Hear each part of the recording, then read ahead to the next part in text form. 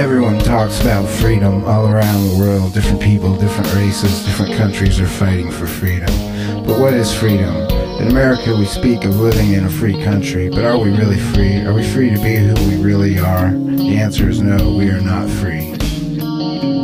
True freedom has to do with the human spirit. It's the freedom to be who we really are.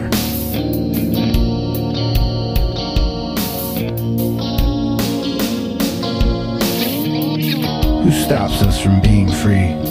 We blame the government, we blame the weather, we blame our parents, we blame religion, we blame God. Who really stops us from being free? We stop ourselves. What does it really mean to be free? Sometimes we get married and we say that we lose our freedom. Then we get divorced and we are still not free. What stops us? Why can't we be ourselves?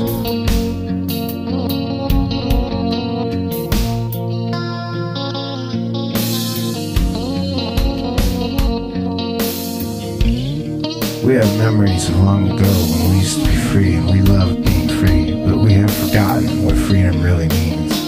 If we see a child who is 2 or 3, perhaps 4 years old, we find a free human. Why is this human free? Because this human does whatever he or she wants to do. The human is completely wild, just like a flower, a tree, or an animal that has not been domesticated. Wild. And if we observe humans who are 2 years old, we find that most of the time these humans have a smile on their face and they're having fun. They're exploring the world. They're not afraid to play. They're afraid when they are hurt, when they are hungry, when some of their needs are not met. But they don't worry about the past, don't care about the future. They only live in the present moment. What has happened with the adult human?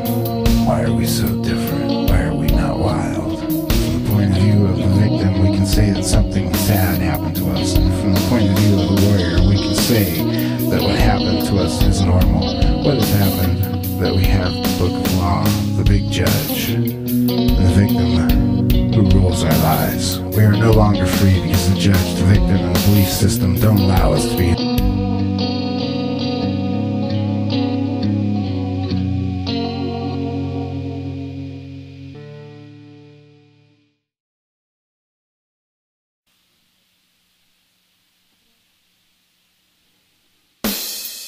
Everyone talks about freedom all around.